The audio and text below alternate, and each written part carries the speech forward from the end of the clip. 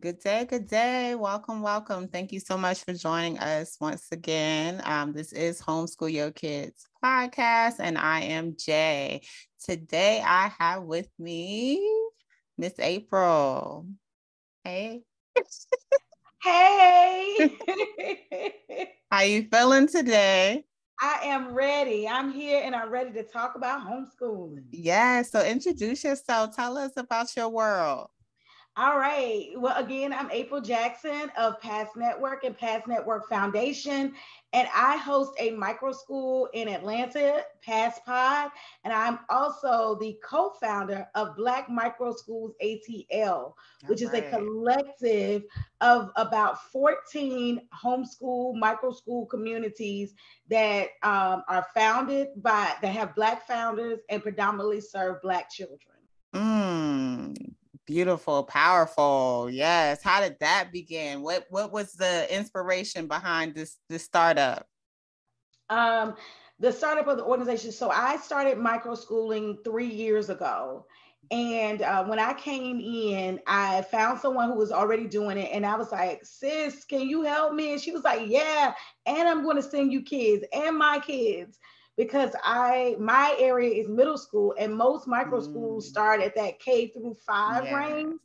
And so she wanted somewhere for her middle school. So she sent me the kids, her kids, other kids, and I just started. But the community that I built with her, I was like, there should be a bigger community of this.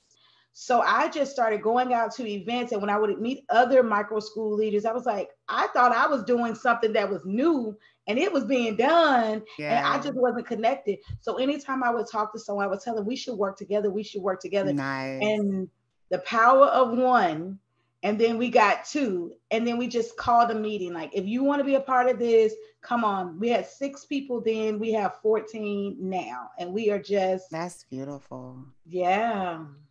That's beautiful. So, okay, did you, because I know you were an English teacher, which I remember that because I was an English teacher too. So, but did you homeschool your own before you started the micro school? So I don't have any children of my own. So Really?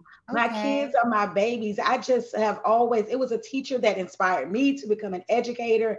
And I grew up in the hood, and there was a lot of beauty to the hood, but there was a need to get out in order to impact within, right?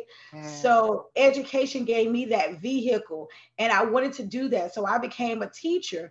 But I found inside of public education you could not impact the change that you needed to, because the average reading level for my ninth grade students was third grade reading level. Oh, say it. And in that particular high school, there was no reading teacher. How are Mm, you justifying this? And so, and I would see with my children, they would say, just teach them on grade level, that'll be fine. Just add, just scaffold it, modify all of these things. I'm like, look, there's only so much modifications you can do for a child that doesn't understand blends and digraphs and all of that. So and when I asked a Black principal, could I embed more African American literature in the curriculum, and he told me no, the mm. next year I started my own school. Oh, That was it that's, for me. wow. What? Game changer. Like, oh, Oh, okay. okay, you gonna do Oh, that? Oh, oh, okay, okay. then. No Don't even worry problem. about it. Don't even worry about it. But it's That is, amazing, and I'm a yeah. spiritual person, and so it's amazing how God just prepares you for that. So Mhm. about 2 years before that move, though, I went back and got my math certification because I was like, I don't know what I'm going to do with this, but I want to leverage myself to be able to go wherever I want to go. So that prepared me, because when I went in my micro school, I didn't have to hire all these other people to come in because I was ELA certified, which gave me a strength inside of history. And I was math certified, which gave me a leverage inside of science. So I was able to, for the middle school child, be the sole educator for them. That is so dope. So dope. Oh, that's awesome. And especially Thank coming from you. the angle you came from and understanding that your presence is needed and the difference is needed. And like you said, the traditional classroom don't offer that change that you think you're gonna do when you become a teacher. It's like, we have these visions. Coming a teacher, I'm gonna change the world. Like, when in Right. my classroom, this is gonna happen and all this stuff. And then you get in there and you like, You in the shut middle of trying to teach, their eyes are watching God, and they coming on their announcements. Can you send someone to the office? Why are you interrupting my learning with this? Like, Yes, children have ma'am. a schedule. Use the child schedule, call the child schedule. It was like all of the interruptions to the learning day, all of the unnecessary policies. I absolutely hated uniform policies. I just didn't Mm. understand so many things that had absolutely nothing to do with student achievement. Learning. Yes. Right. Yes. So I teach 3 hours a day. That's it. After that, what we doing? You know, I love that. What do you think? Because you spoke on having ninth graders reading on a third grade level. What do you think the correlation is? Because I had 10th and 12th graders reading on a third grade level. What do you think that? How do you think that happens? I'm just your theory and how do you think that happens? I think that transfer from third to fourth, because that third is that spot, right? Third is where and when you transition to fourth, that's when you stop from learning to read to reading to learn, right? Mm. So as they continue to go, they continue to learn to read, but they don't learn to read to learn. And nobody goes after fourth grade, nobody's going to go back and try to work with you on fluency. No Mm. one's going to work with you on vocabulary building. And right now, our children are engaged in so much noise that does not help to elevate their vocabulary. Because you'll find with that eighth grader, ninth grader, 12th grader, they have a vocabulary gap, they have a fluency gap. But who's teaching that? I mean, when we were growing up, I don't know how old you are, I'm 43, but Okay. we did not curate what we watched. This is what came on television, and this is what you had to watch. So we were watching the shows that when we look back now, the vocabulary was a bit elevated. The ideas were elevated inside of there. Well, what are our children watching now? They're watching TikTok, they're watching YouTube, they're curating what they're watching. So what they're watching is not elevating them any, because Mm. I don't have to watch the news. We had to watch the news. It was one TV in the house, and that's what it was on. You know, Yes. so I think the lack of engagement in quality communications Mm. is now impacting our vocabulary, and we know there's a direct correlation to being able to read fluently and effectively, and learn and read for the purpose of learning and vocabulary. Yes, because I was gonna say comprehension. Like people be thinking, like, "Oh, I know how to read these words," but do you actually comprehend what you're reading? Are you bringing it in? Are you receiving that whatever the message is that you're reading? And most of the time, it's not. Like the comprehension, I feel is really really low right now. It's very low, but I think where the homeschooler is, because they're spending that time with that parent, and that parent is just not going to talk on that third grade level with you. You're going to have to rise up in this conversation, because this is where we're moving to. And so, in the traditional school now, they're trying to make it more culturally relevant. But Mm. somehow, culturally relevant to them means I'm going to throw in some slang here. I'm going to put some rap in here. And that's just not, that's not it. And so Yeah. you'll find English teachers that don't speak well anymore, because Mm. now we're trying to be so culturally relevant. And I don't know why our culturally relevant, but I celebrate AAVE. Don't get it wrong now. I love our African American vernacular. I'm not suggesting that, but I'm saying that we do have to emerge inside of there those rigorous words, those so that our kids can have that exposure. Yeah, and be prepared. Like, because some kids' goals are to go to college, and with understanding that mindset, you have to be able to write and comprehend for college. Like, you have to be able to write on that level. Although colleges are kind of like dumbing it down too. Like, They didn't have a choice. yeah, I know, and that's a sad thing. That's really sad. Well, not so much, because we find that a lot that we're learning in college is still absolutely unnecessary, right? Of course. Yes. You No. know, Yes. the- I'm saying as far as the writing level and the things oh, like, because like I had ended my teaching in 12th grade English. So I saw where my kids were as far as, okay, you about to be a freshman in college and you're writing like this. Like, that's what I mean. Like, it's wild. Like, right. And these are the ones in honor society. These are not even you're talking about poor writing among the high achievers. You're like, yes, ma'am. you have a 4.0 GPA and your sentence structure is Piss horrible. poor. Piss poor. Right, right. Well, thank you. Let's call it like it is. Like, what is this? And they're going to college, and that's because we have all these inflated GPAs um, that are attached to behavior and not true academic performance. But then even that is questionable, though, because what writing is absolutely necessary for me for life. Absolutely correct. Especially now, like writing in general isn't even a thing. It's typing and being able to get the sentence out enough that it can be corrected. Because Microsoft Word corrects everything for you, even grammar now. So it is that is a good question. Like, what is necessary for success as far as what you're trying to achieve, where you're going? I teach my children, I teach them how to write an email. Yes, I did Well, we that. used to teach how to write a friendly letter and a business letter, how to write a friendly email and a business email. That's more relevant, right? Yes, Because we're not ma'am. going to write any letters anymore. We're going to write emails. What should be in the body of an email? How do you add an attachment to an email? You would be amazed at how many children will start writing the text of the message Adults do that too, girl. in the subject. What? Oh yes, yes, I've had that. Yes, I've had that. I've had that. I Yeah. see it a lot. Teach your child how to write an email. Teach your child how to write and engage in social media posts, right? Mm. Because they may be using social media for their personal, they may be using it for business, but how do you create engaging content? Teach them how to use Chat GPT at this point. Yeah. I But if still our need tutorials children, on that myself. I'm still getting it.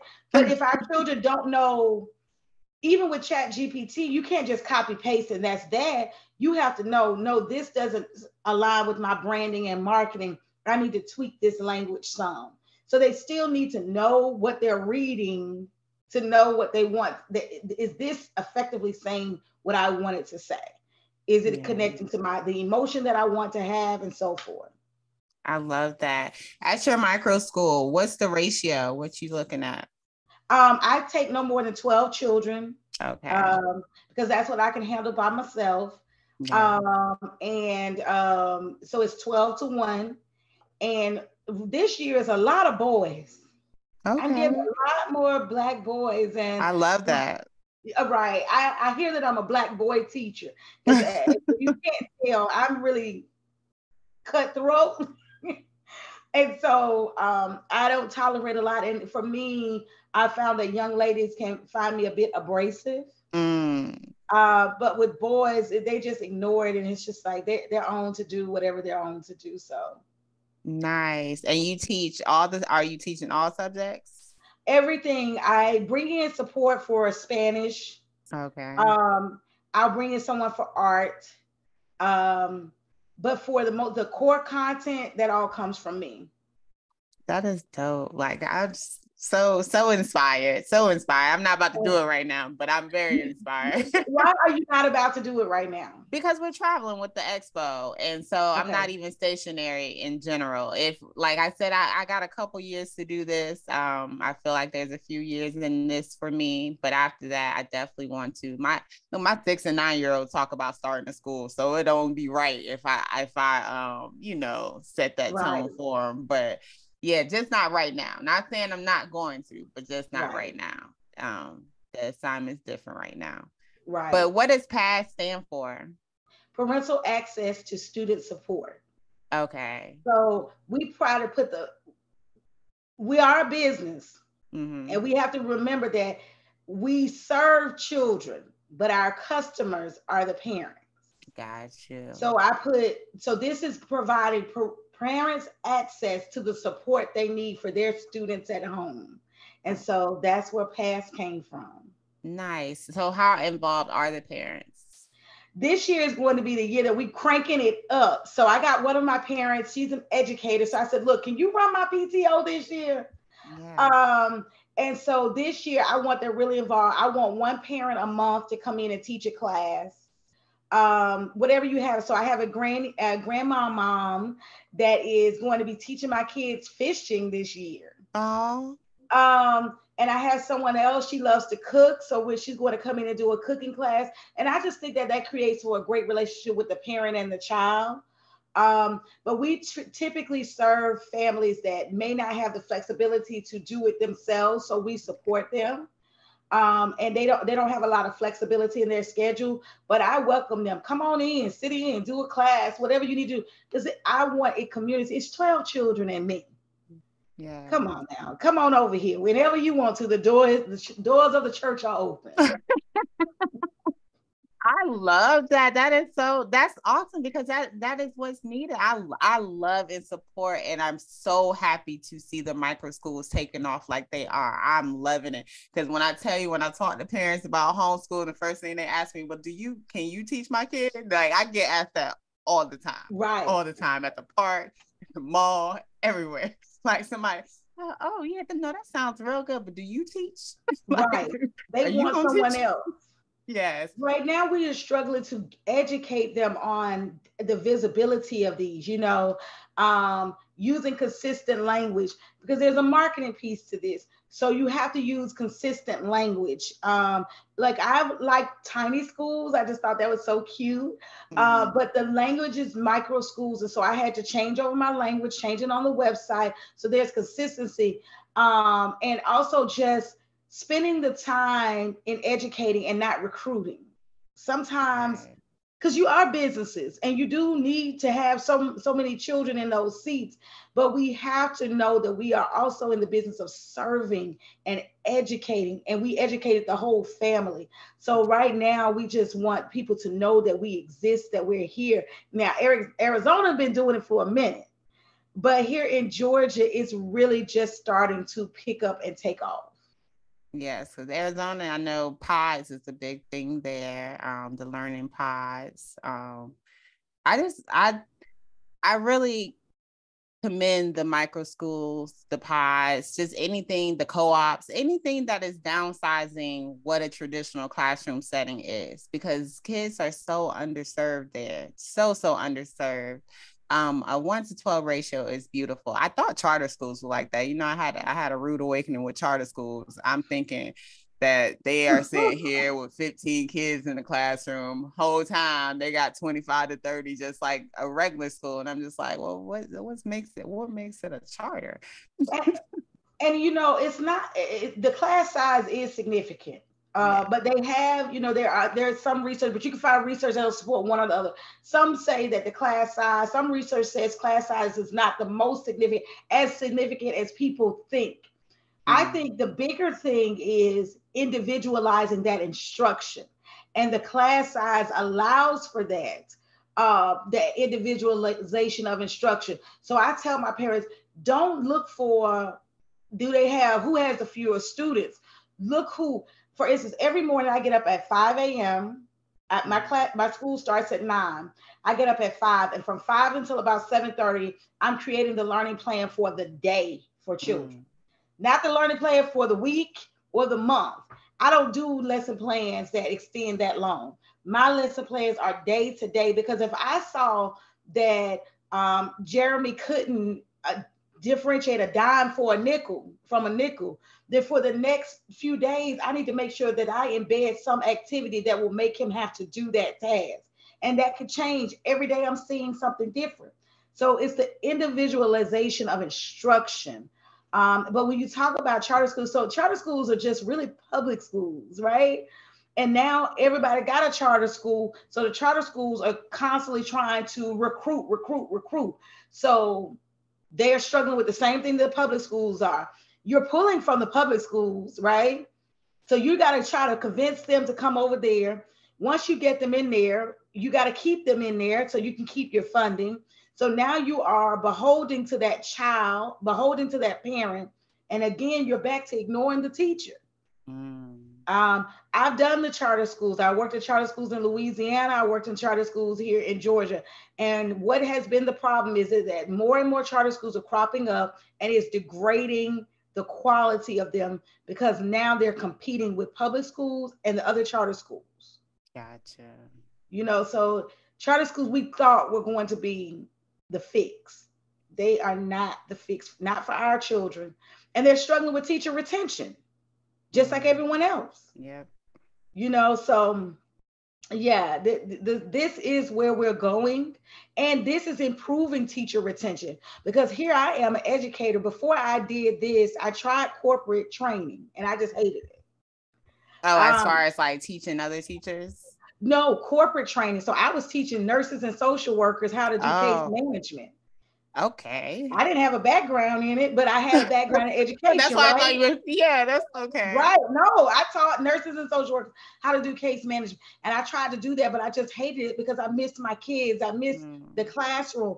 But a lot of teachers are saying, forget that. I'm leaving. I'll go and do that. That is not as emotionally rewarding for me, but it's financially rewarding. It's less stressful for me. So what microschools is also doing is stopping the bleeding out of Black educators from the field of education by giving them an alternative.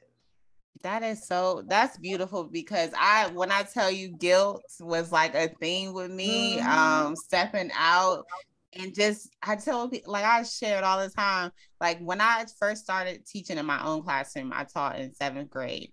At a Title I school, and my students were like low, like they were low as far as grade level wise. I had a young lady who I share her story all the time, but she was reading on a pre-K level. Like when she did the STAR reading test, it suggested work on a pre-K level in the 7th grade. And when I tell you, I cried so much my first year of realizing just like, yo, we are really setting these kids up for failure. Because then I had a reading specialist that would talk to me and mentor me through this process because I'm like, I can't fail her. Like, what am I failing her for? Because she's already made it here with that. So now I'm about to hold her back in the 7th grade to repeat what? And you know, it's like, it was such a battle. It really is. Even with the 12th graders, I told you, I had 12th graders who could barely write a complete sentence, who was still writing no, like I know something, N-O. So like, you know, with them reaching on that level, this young man had a job at Walmart. What? Like failing him and making him stay in public school another year to do what? Like, you know? That is powerful because that's what I try to tell people all the time. By the time they get to us is secondary educators. Yeah. Yes, we realize that they're on a 3rd grade level. Yes, we try to close the gap as much as we can in that 1 year in our crowded classroom without the adequate training to address their actual needs. Because think about it. If I'm a secondary reading English teacher, I'm not a reading teacher. There's a difference. I went through training when I was an academic coach for language essentials for teachers of reading and spelling, which is letters is what they call it. That's when I learned the foundations of reading. I'm an academic coach by this point, and I had no clue because why? I'm a secondary educator. I went to school for English. My master's is in secondary ed. We don't do foundations of reading at that level. So the secondary educator is not even equipped to address the issues that child is experiencing. Because if she's pre-K, that she doesn't know her sounds, she doesn't know her blends, she doesn't know any of these things. So there is absolutely no way that a secondary educator could truly help her. They don't have the capacity and they don't have the time. Yes. So what am I going to do with this child? I'm going to put her on some audio and build her listening comprehension skills. Because that's all audio is doing. Let's tell the truth. They like to make you believe that, you know, put them on audio and that's the fix for that problem. I was say, a Band-Aid. A Band-Aid on a scar. You broke your leg, put a Band-Aid on it. Now they just have greater listening comprehension. They do not have greater reading comprehension by doing that. So but you don't have the ability. So again, what are we going to do with them? I'm not about to hold you back. I'm just not going to do it. I'm going to pray for you. I'm going to help you. I'm going to try to give you some tools for life Yep. so that you can navigate in a world where you cannot truly read and comprehend. And I'm going to, again, pray that the next person can move you just a little bit more, just a little bit Yeah, more. the forward progress is everything for me. Even now, as a homeschool, that's what I talk about, forward progress, understanding that it's not necessarily a standard that you need to reach. It's just moving them forward in general, like meeting them where they're at and moving them forward. And I feel like I definitely learned that being in that school. And just seeing like, yeah, no. And that's why I'm saying, like, I had a lot of guilt with leaving my students behind. And if it wasn't for the shutdown, I probably would have still been teaching, honestly, truth be told. Because I had so many students always tell, oh, I can't wait to have your class next year, Miss Carter. I can't wait to be in your class. Like, like I heard that constantly. And so every year I'm just like, okay, I'm gonna be here. And I like those, like you said, those are your babies. Like I told them, I just had a student text me yesterday. She went into labor. One of my former students, 20 years old. She having her first child, and she texted me, and I had to screenshot it because I need to remember this because I really want to go back to a vision that I had as far as helping young mothers. Because what she said was, "I'm scared. I don't know what to do. I don't even really know how to change a diaper." Things of that nature. And I'm just sitting there sending her paragraphs like, understand, first of all, know that I'm here. Ask any question you need anytime. Please know that. And lean into your support system. Her mom was there with her. She has other, support. I lean into them. But it's just like, those are your babies. Like I consider myself like, girl, I got grandkids now. Like I have a couple kids that don't have kids, but it's just hearing and seeing where they're at with things and knowing like they're not prepared as you would like them to be. It's discerning. It's hurtful. It is. But then parents, I think, when we talk about homeschool now, parents imagine pandemic. And they imagine that it looks like that. And you're in there struggling. You don't know what to do. They don't really know how to go out and find the resources to help them be able to help their children.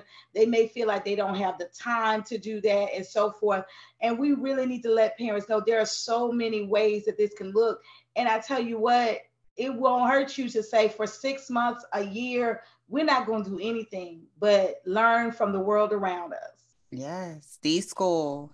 Just take time. school. Take time to just Take time. reimagine. Yes, reimagine Because what it looks like. when you homeschool, you can catch that time back up. Don't worry about that year.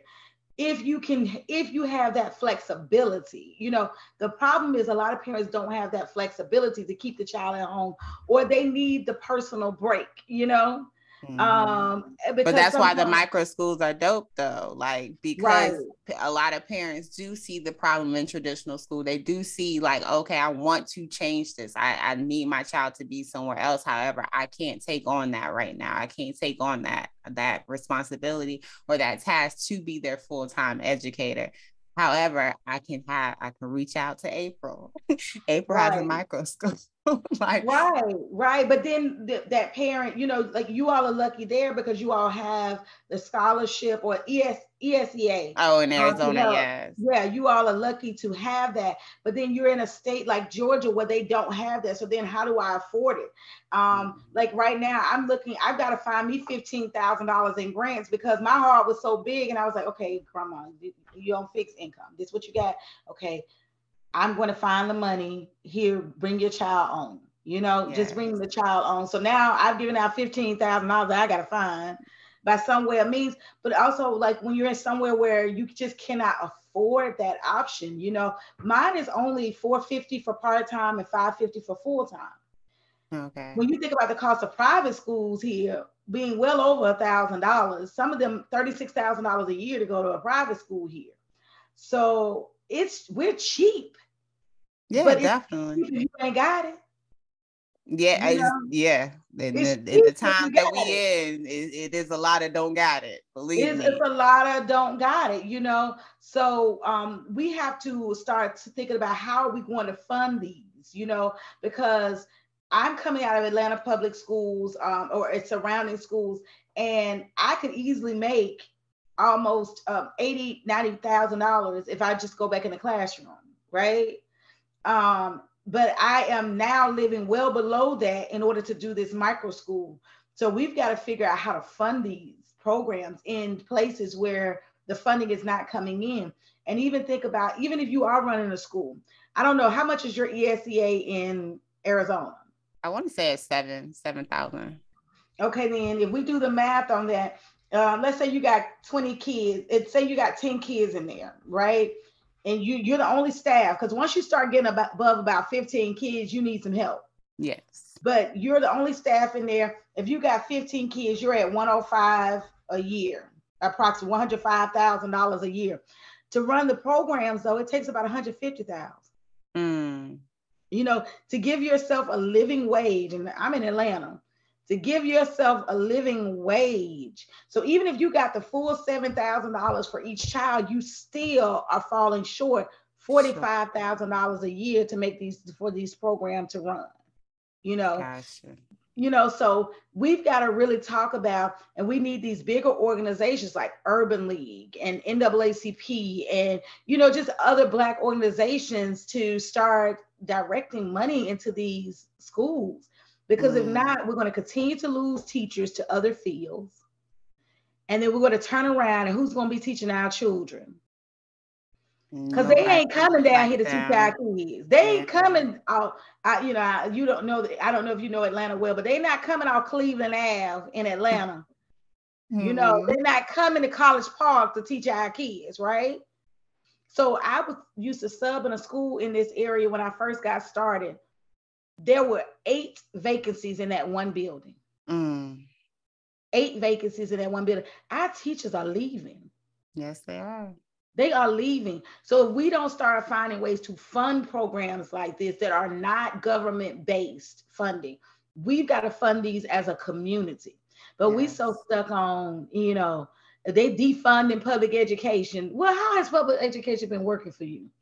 That's my thing. Like, and then especially like we have to speak on that real quick, because my thing is like you talk to the Hotep brothers, you talk to the just a bunch of individuals that speak on like, oh, the system this and the system that, and then you ask them where their kids go to school at, and they be like, oh, they go to the public school up the street. Like, how does that work?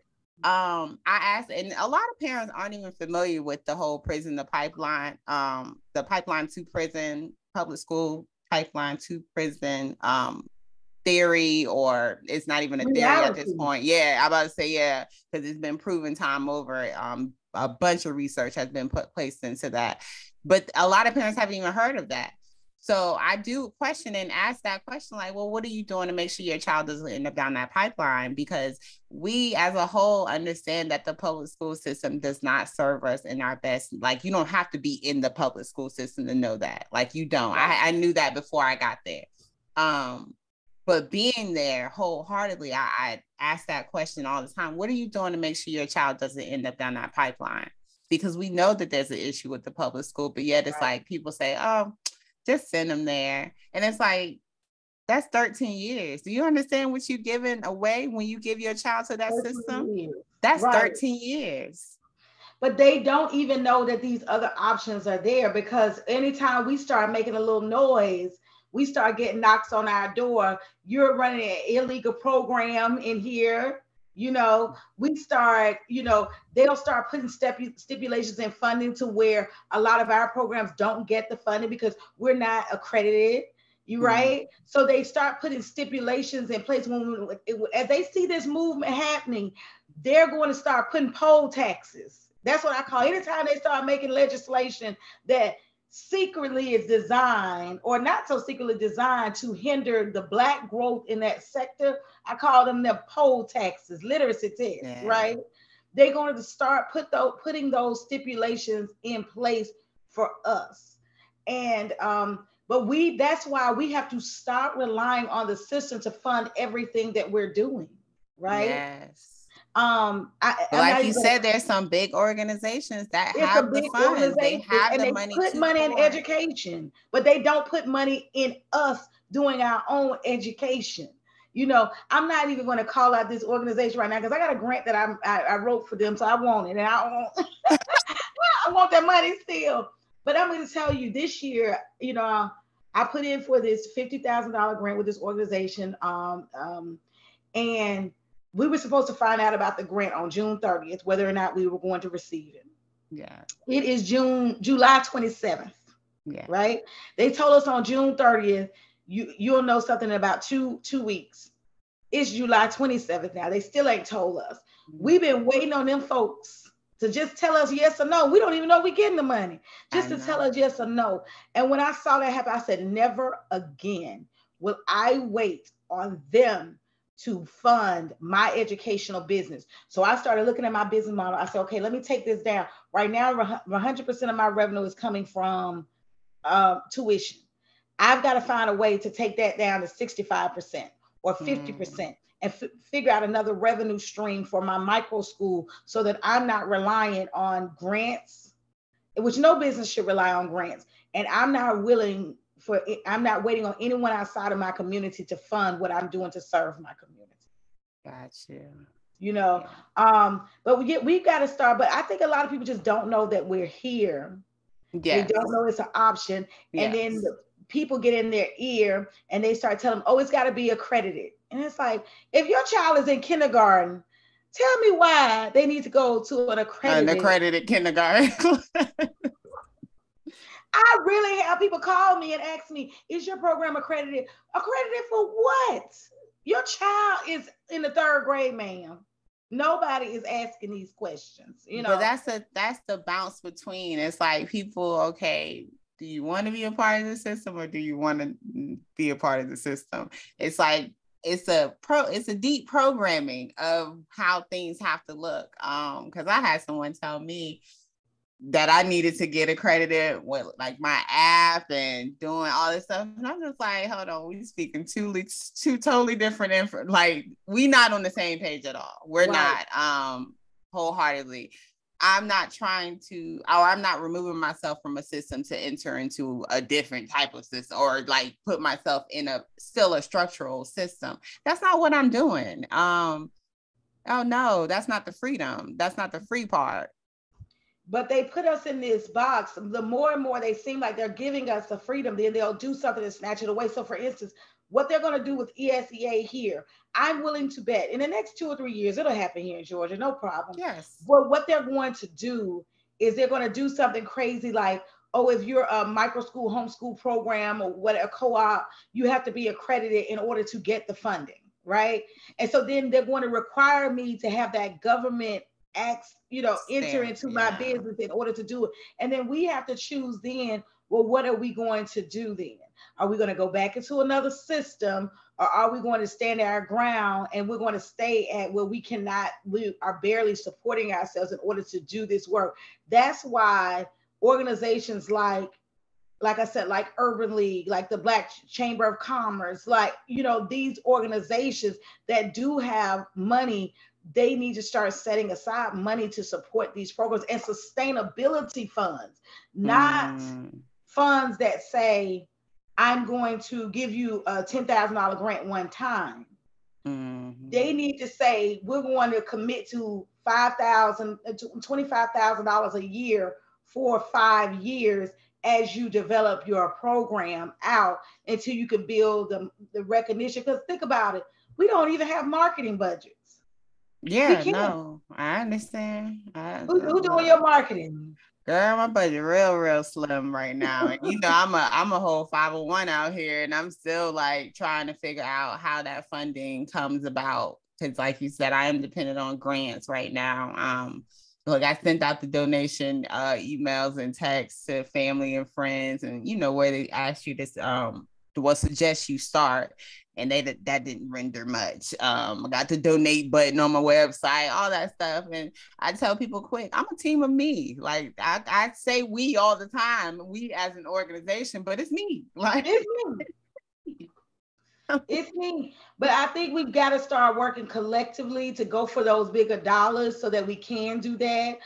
That's where Black Microschools Institute comes in. So Black Microschools Mm, ATL is the founding chapter of Black Microschools Institute, which we're building out now. So it'll be, we are looking at what revenue streams are we going to build in, and then be able to, our goal is to, over the next decade or so, be able to give those sustainability grants to Black educators. You want to come out, you want to start a micro school, let's give you your startup funds. You yeah. go through our training program, and we're going to give you $10,000 to start up with, and we're going to guarantee you $10,000 for 5 years. We need, those are the type of grants we need. It's not those one-off grants. We are spending so much time applying for $5,000, $10,000 grants. Yes, You ma'am. Oh, know, you are absolutely correct. You are right. absolutely correct. And I have a grant program in my plans, in my business plans, also for the nonprofit, and that's helping families transition to homeschooling. And I wanted to offer between a $5,000 to $10,000 grant where it allows them to be able to establish maybe a home business, establish something that is going to bring them income so that they're comfortable with the transition, even using it with That's funds or whatever. awesome. That's a goal. It's gonna happen too. I know it. I know it. But I agree that, and I didn't think about the sustainability of it all, like understanding, like, no, this doesn't need to be a one-time thing. And you see that with foundations, like the big foundations that are out there, they have grants that do are reoccurring grants. Right. So it's definitely possible. And I wish that people who talk as much as they talk about things and wanting to, identifying the problem of things, because I feel like everybody could talk about the problem all the time, but it's like, okay, Right. well, what you doing with the solution? Like, what's your part with the solution? Because y'all got it. A lot of these organizations have it. And I reached out to a lot of people with doing this expo, honey, and I tell you, I'm still doing all this out of pocket on my end. So, yeah, no, the responses be real slim. Well, and that's where what you all have down there. I see that collective Black Moms Forum. I think Mm-hmm. it's an organization that's in the Arizona area that they really work together. And I watch them all the time because I'm like, okay, that's the community. That's the community that I want to build. But I think we're going to have to kind of go in collectively and not independently. Yeah. When I'm talking about my 10 kids over here, that doesn't sound like much to a big organization. But when I talk about 14 organizations that are serving over Yeah. 500 children, or 250 children, now we're talking about, you are an organization. So that's why I said, let's come together and form another 501c3. We have our independence. Let's form a bigger, that is the collective of all of the micro schools working together. And so I that's love what we that. wanted to try to go for, the bigger dollars. Because if we got 10 schools and we got a $250,000 grant, Y'all got it. everybody It's can get 25,000, right? yes. And that could pay your rent for at least a year. Like for me, my rent is only $600 a month. Yes. So with me only paying $600 a month, $25,000 pay my rent for about 2 years. Yes. You know, Yes. And so that's a lot. That that's a like lot. That's a lot. So that's where we have to go in order for this to be sustainable. Because what we don't want is a lot of micro schools popping up, coming down, popping up, coming down, and then families are not going to want to put their children in these places because they're unstable. unstable. Yes. Right? So we've got to figure out how we can be stable, and we also probably have to slow the pace of growth and Mm, really get a model that works. yeah. Right? Like everybody can't be, we can't keep, we got 20, we're going to open 20 more, but the 20 we got are still not sustainable. How do Mm. we get a real business model? It's like selling lip gloss. Somebody making money off lip gloss, so you say, I'm gonna sell lip gloss too. Now everybody's selling lip gloss and ain't nobody making money. Yes. So we really got to get to a place where we say, no, we're not trying to build more. We've got enough. Like in Atlanta, we've got enough. Mm-hmm. Let's just try to get the ones. What's the business model that is successful? that's going to keep them the doors open that are not attached to grants. Yes. So, I try to But you think I'm just an educator, but I'm business no, minded. I love it. I love it because I'm just a passionate person that just acts on passion. And I have a business person who keeps me focused, like, okay, but you gotta do this, you gotta do this, you gotta do this. Because it is a business at the end of the day. It is something that you want to be sustainable. You want it to last longevity wise. Um, because you want parents to have solutions. That's I what it want all parents to comes have down to. solutions. Yes, and resources. Like you said, a lot of parents don't know about these resources, and that's why I make it a point to invite individuals that are providing these resources to the podcast. Because when I say homeschool your kids, it's beyond just the whole take your children out of school and send them, bring them home with you and you don't know what to do. Like, no, I want you to know that you have help. Right, There's plenty of resources, communities, co-ops, micro schools, organizations that are willing and able to help you reach the goal that works for you and your family. right, Because it is no one way to do this learning. It really right. isn't. And don't be afraid to invest in your children. You say you don't have the money for it, but then you're doing this and that. And I don't like the myth that they got their children in Jordans, but they won't pay for school. Some of them don't have their children in Jordans. That's not what they live in Yes. like. They're not living that lifestyle, but they also are not trimming the fat so that they can make the investment. And Yeah. so not only do we want to have this option, but parents have got to start to say, I've got to make this sacrifice. I've got to make this sacrifice. Needs It's versus wants. right. We've got to do that a little bit more. Trim if you can. Don't take your light bill money, but you know, but do trim where you can. You don't need a Netflix account. I found $100 or so in my budget a few weeks ago from trimming off subscriptions. Mm. Right? So if you could put $100 back in your budget to buy educational resources for your child every month, do Yes. it. That's your Yes, yes. resources. And you homeschool, it don't cost that much. Oh yeah, no, I do it for free. Right, But right. yeah, no, we are definitely a whole unschooling freestyle. I just call it freestyle. We do what we do over here, definitely, because I've been in the school system. I know that's not the model that I wanted to bring home, nor do I encourage anyone else to bring that model.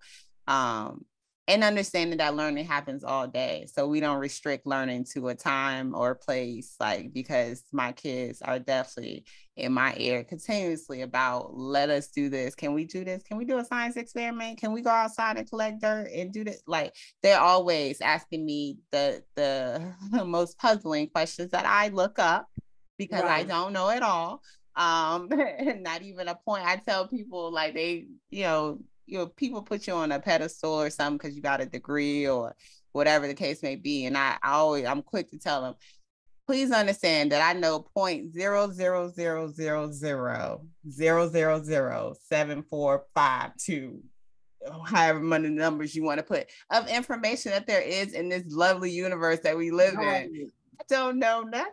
And I'm continuously learning, continuously growing with my kids at home with me. This is a gang thing. We do this together. Like, I call them gang all the time.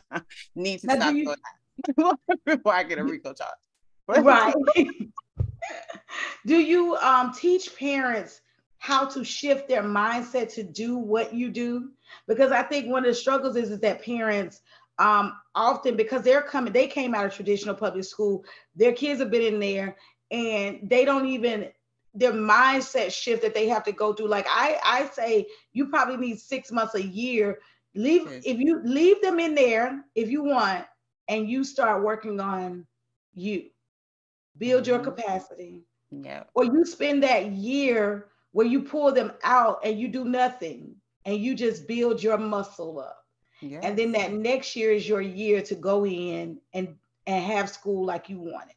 Yes, you got to pour into you. That's the trick to it all. Like, this whole homeschool thing in general, you got to be good. Like, if you're not good, then they're not going to be good, because your energy is everything and they feed off you continuously. Kids know when you're not feeling right. Kids know when the vibe is off, or when you're not the, you want your kids to want to be around you. So I continuously worked on me. I had to decompress and de-school and everything after I stopped teaching, because I was carrying a lot with me in that regard. I told you guilt was real heavy on me, like just from me even stepping out of the classroom itself. But I took that time to work on me. I took that time to pour into me. I continuously still take that time to pour into me, because like it starts with you. It really does. And you want them to like want to be around you. So yes, I do. I offer well, that's the point of these expos too, the Homeschool Your Kids Expo. It's about introducing self-care practices, introducing healing methods, just helping parents understand you don't have to have it all figured out, but you got to know and be able to reflect on what it is that you want to or need to work on. Because when I hear people tell me, oh, I don't have the patience for something, it's like, okay, well, what you trying to do to grow to have the patience? Because you don't have to be stuck there. Like, a lot of people put themselves like, oh, I can never do that. But you can, though. You can. There are no limits. There's no limits to any of this. I try to tell them, like, think of what it is. One of the other mistakes I see parents make is do the wrong thing first. And so then that's what they believe is the thing that homeschooling is. And so that's why they don't do it. You may not be a deschooling mom. Like, you may not ever be able to deschool. You may feel like you may be the person that always needs to have your child in something that is structured, because that just makes you feel at ease, right? And so as you kind of behind the scenes try to build that muscle up to that deschooling mindset, go ahead and put them in a microschool or a hybrid school. Don't do a co-op if you don't want to sit there with your child. You know what I'm saying? Like, you want a place where, look, I don't mind my child being at home most of the time, but about 2 or 3 days a week, I need a break. Yes. I need a break. Some people don't have any other network. So if that child wasn't at school, I work from home. If my child's at home with me all day, they don't have anywhere to go in the evening, they don't have anywhere to go on the weekend, they're always with me, then you are not a true homeschool parent. Because I know your children with you how often? All the time. All the time. They are, but look, they're not with me at this current moment. They are spending 2 weeks, and this has felt like the longest 2 weeks ever. I low-key miss them a lot, but I'm grateful for it. They're with their dad in Virginia, where when we leave out on Friday to go to Baltimore, we're stopping in Virginia to pick them up, because they gotta rejoin the movement. But yeah, it's been a long, but it's been a needed 2 weeks, because like you said, like, we are together all the time. It was funny because I was just on FaceTime with my youngest yesterday, and she was like, where are you? I said, I'm in South Carolina. She said, you left us? Like, yo, y'all been thought I was just hanging in Virginia. You thought I was just hanging out like around the corner or something. Right. Like, called and checked on me. Like, but it was just funny. She was like, you left? But how dare you? But that I love them wanting to be around me. I love them liking me. Like, my children adore me, and I tell people that all the time. But that comes with me making sure I am the best version of me for them. Like, and that comes with work, like, conscious work, conscious effort on my part to pour into me. And hey, fade back sometimes. Like, oh, this is necessary. Yeah, I think it's so important that parents find the right fit. And I wonder if there's a tool that we can give them to help them to, like, do you have a tool where a parent can take a self-assessment? That would be nice. That's something to think about. I have the Homeschool Your Kids app, where it's just like, I have a lot of things up there that talks about self-care. I got a lot of things up there that just directs parents in general to help as an overall. I got a long listing of blogs, podcasts, consultants, just a lot of things that help parents to see, like, okay, this isn't a journey I have to do on my own, and this is a starting place for this journey. But a tool itself, no. And that's why I feel like once again, the expos, I wanted to go around and let people see and feel this energy and understanding like how free this can be for you. And this is talking from a former 14-year public school teacher. Right. I don't use a curriculum. I don't write lesson plans. I don't do any of that stuff because I did not see it benefiting any of the kids that I came across in the school system. So no, that isn't something that I brought home with me. And my girls, like, you talk to them, you be like, you could tell. Like, I've been telling my oldest, she's 9. I used to tell people, I tell her when she was 6 months, yo, use your words. I don't know what you're saying. Right. So I always talk to my kids, my students used to trip out because she would come to work with me on the little bring your daughter to day work or whatever. And they're just like, yo, you talk to her just like you talk to us. And, you know, I'm working with middle and high school students and they're just like fascinated to see that because there ain't no Google guy, ain't no, oh, are you okay? Like, oh, right. No, I don't dumb down anything, big things. Like, and if they don't know something, they ask me, well, what does that mean? What does that word be? And I will gladly give them the definition. Like, you know, I'm elevating them at all times, always. Growing them in a direction to be their greatest selves. Like, independence is key, honey, as far as little people. Like, parents be asking, well, what can I do to have less stress? Teach your children to do things for themselves. Right. Stop thinking you got to do everything for them. Right. Like, my girls would get up and cook their own breakfast. Okay, they would get up. And then also stop trying to parent in the way that works for you. And parent the way that child needs, because you may have one that is thriving for that independence and the next child needs a little bit more guidance. And so it is stressing you trying to fit both of your children into this mold of, I need both of y'all to act like this because this is what works for me. Yeah, and that's also stressing the child out when you're doing the compare and contrast and telling, well, she's able to do this. Why can't you do that? Don't do that. Don't do it. Don't waste your time like that. But you know, I think parents in general would benefit a lot more from parenting classes, and not because they're bad parents, but just how to be better parents. No, understanding. Yes, I told you how my student is texting me out of fear, like of not knowing what's next. Like, I'm about to get sent home with this baby, and it's like, oh, I'm about to have this whole baby. Right. What am I supposed to do? So I totally agree, parenting classes. And I told you the vision that I've had for a while since being in the public school system. I definitely feel parenting classes are necessary. For sure. For sure. Yeah. So as we wrap up, give me, because you've already been given, but give me three things you would like to leave homeschool families with, or thinking about a homeschool families or wherever they are with this whole process. Three things you would like to leave them with. You can do it. Mm-hmm. No matter what your family structure is, no matter what your work schedule is, you can do homeschooling. It just may look different for you. We can do this as a community, right? You don't have to do it alone. We can do this as a community. Don't think, well, we can't do this. You know, we always limit at what Black folk can do. Black folk can do it too. It's not a white thing. Homeschooling is not a white thing.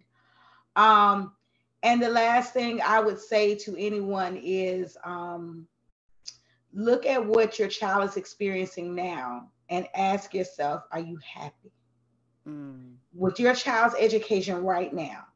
Are you happy with what they experience? Do you feel confident that your child is going to be prepared for the future? And if you are not happy as a parent, where you're sending your child every day, maybe it's not homeschool, but where it's got to be somewhere. Yeah. You got to be happy as a parent, but you're sending your child every day. Indeed. Thank you for that. And You're tell welcome. us, where can we find more information about your micro schools? How we get in contact with you? Well, people tend to like my Instagram, so I'm always cutting up and putting good information on there. So it's passnetwork.org, PASS Network org. So PASS Network org on Instagram. And of course, my website is passnetwork.org. Okay, cool, cool. Thank you so much. Thank you, thank you, thank you. I love what you're doing. I Thank love you. what you're Thank you. doing. Thank you for this opportunity. I love to be able to talk about microschooling. Awesome, awesome, awesome. And parents, please continue to believe in yourself, continue to trust the process, continue to be the change, continue to think outside of that box that they want to hold you in, because you are greater and bigger than all of that. So do what works for you and your family. Every family is different. Understand that there is plenty of resources and you do not have to do it alone, but homeschool your kids.